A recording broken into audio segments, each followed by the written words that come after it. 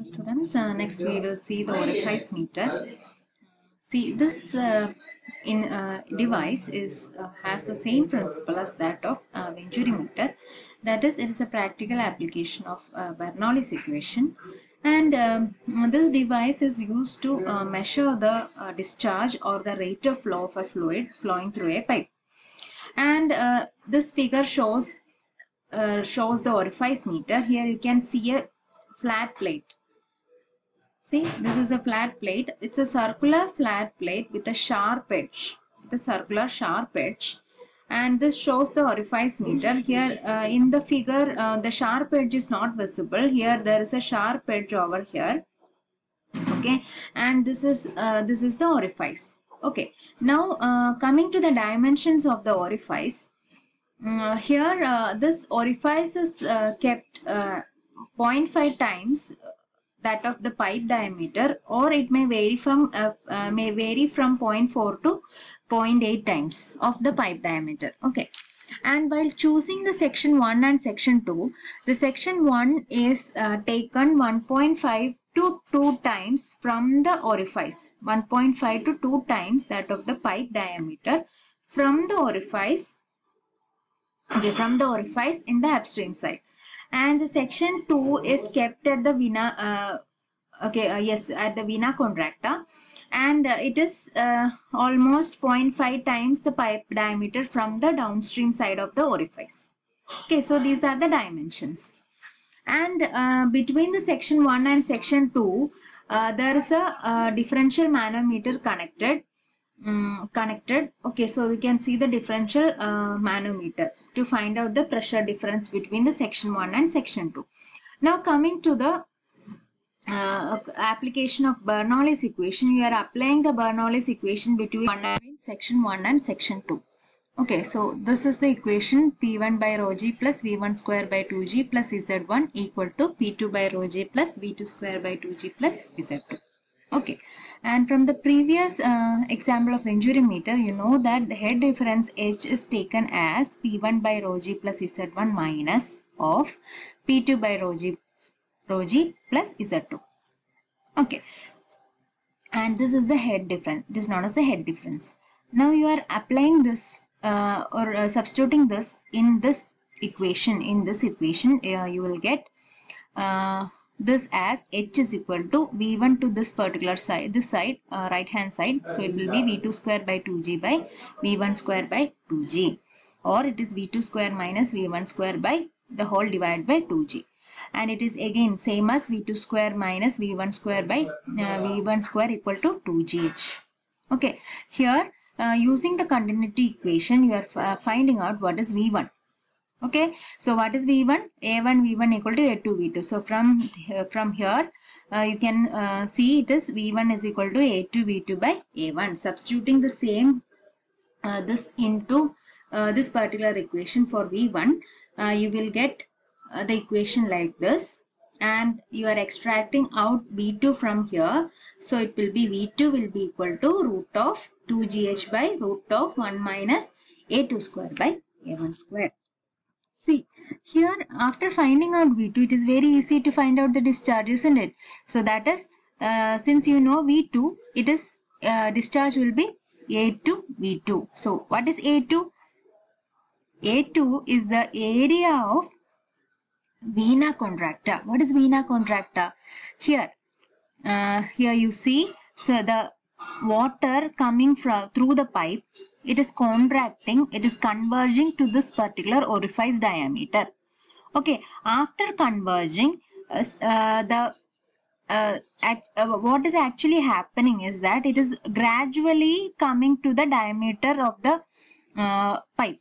Okay, so here you can see this is the path at where this particular water or fluid is traveling. This is the path. Okay, here after the orifice, there is a certain point at which the area of this particular fluid is minimum. That is known as vena contracta. So somewhere here, this is vena contracta, and that area, at that particular area only you are taking the section 2 to. Okay, so that area is known as A2. So A2 is the area of vena contracta, that is the area which it is found to be minimum. Okay, so that A2 you have to find out. Okay, how to find out that A2? A2 can be found out with reference to area of the orifice. This is the only thing which you can measure from the instrument or from the device. That orifice area you can measure. Okay, so from the area of the orifice you are finding out what is A2 with the help of coefficient of contraction. Okay, so that is Cc. It is taken as or denoted as Cc. Okay, so A2 is equal to Cc into A. Now you know A2. Okay, for a particular device, the manufacturer will give you the coefficient of contraction. So that is Cc is now known. Okay, to you. So from that you will be able to find out what is A2. Okay, so here what you have found out here from the equation is that it is the theoretical velocity. You know that theoretical velocity is not, it only remains in theory. In practical situation, the actual velocity will be much more lesser than the theoretical velocity. So for that, you have to again multiply the theoretical velocity with the coefficient known as coefficient of velocity, that is CV. Okay, so what is V actual? V actual will be equal to CV into V2 theoretical. Okay, so this is V2. So now how to find out the discharge? Simply multiply A2 and V2 actual. Okay, so A2 V2 actual will give you the Q actual, that is actual discharge. Okay, so here this is the equation. Applying, substituting for A2 and V2, you will get like this, isn't it? So from that you are grouping Cc and Cv. These are the coefficients, isn't it? This is coefficient of contraction and this is the coefficient of velocity. So you are grouping Cc and Cv together, and I am taking that as CD, coefficient of discharge of orifice meter. Okay, not the venturi meter. Here again I am representing it as CD. It is for orifice meter, or you can represent as symbol C.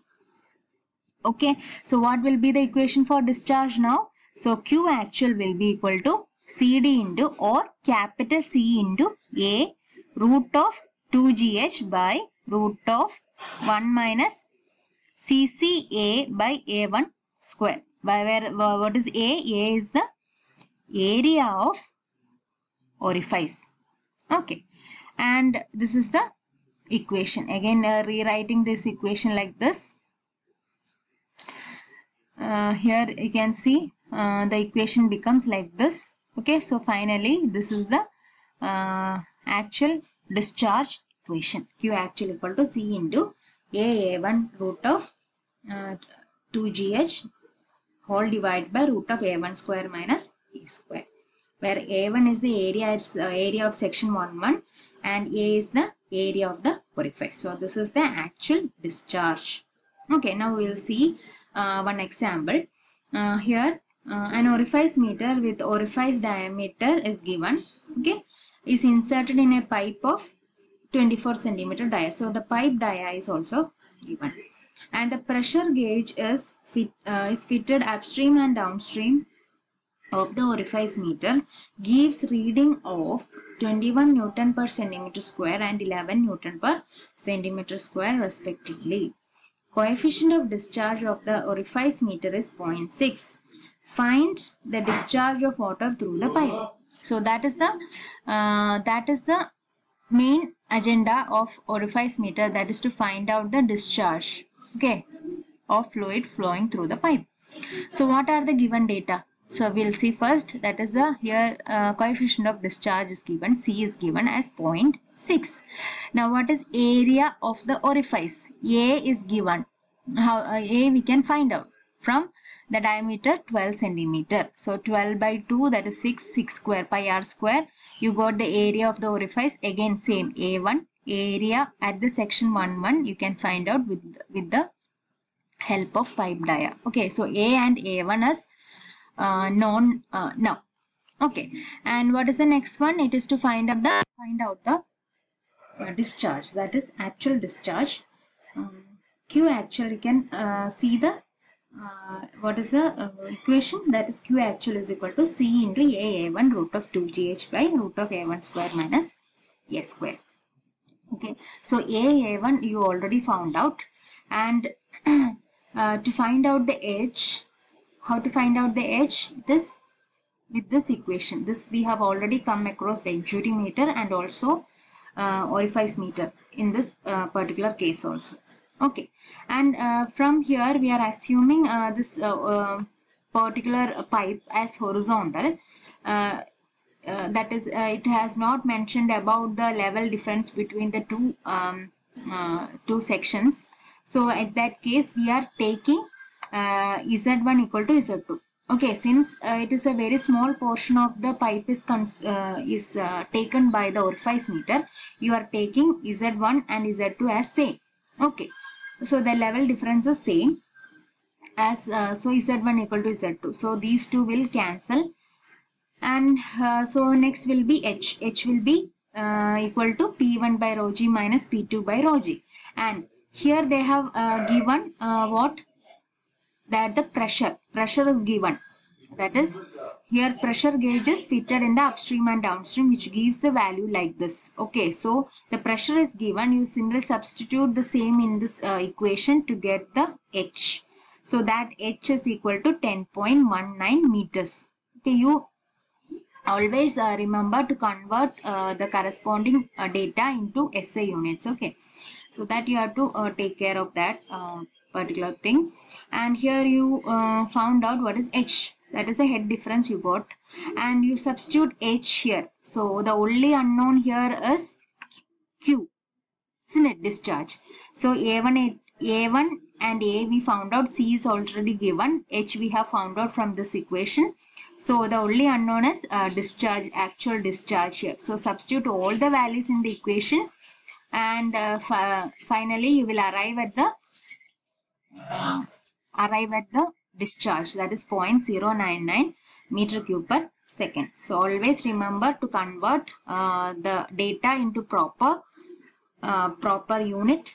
Okay, and finally arrive at the answer, and remember to put the unit also. I hope this problem is clear to you, also the concept.